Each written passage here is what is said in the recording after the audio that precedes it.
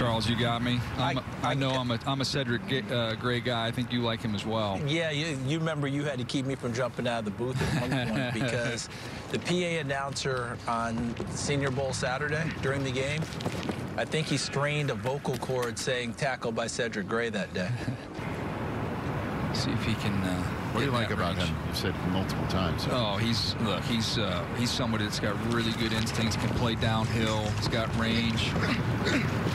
Did a nice job. He'll dip underneath blocks and just kind of slip off blocks and make plays. You know, everybody finishes their drills. They kind of trickle out. The only player I'm seeing still standing here is that guy, Leatu Latu. Watching, supporting, cheering on these linebackers. You guys remember when the Jordan Davis? Yes, Yeah. Georgia players. The downs when it looked like the Niners were going to score to start the Super Bowl.